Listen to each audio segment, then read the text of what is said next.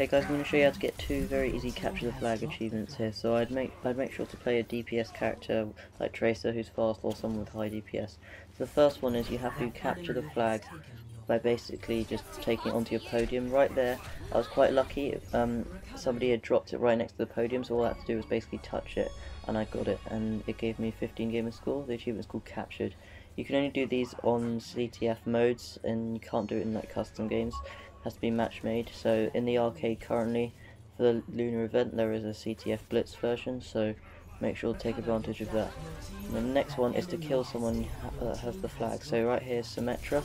I just simply killed them like that, and again with Sombra there, and I got the achievement for delivery interruption. So you need to stop someone who's holding the flag. So simply just all you've got to do is just kill someone. It doesn't have to be a solo kill on someone that's holding the flag. Thank you for watching, and I hope these are useful.